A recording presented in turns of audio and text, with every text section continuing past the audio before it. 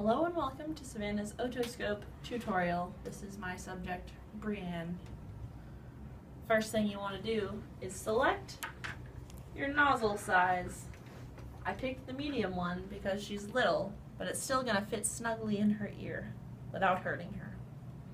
I put it on there, click it into place, then you're going to turn on the light, make sure that it's on and it's in a circle, good to go.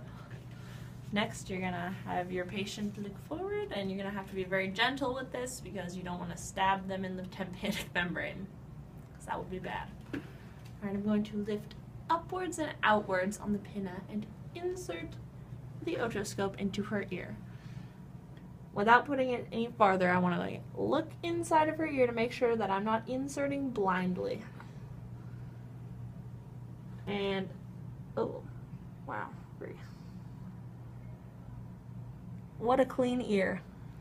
I'm looking at the tympanic membrane right now, and it is an opaque color, which means that it's normal, and she barely has any earwax in there at all, which is also very normal. What I'd be looking for is a ruptured tympanic membrane, liquid behind it, or redness to suggest an infection, which we would then deal with.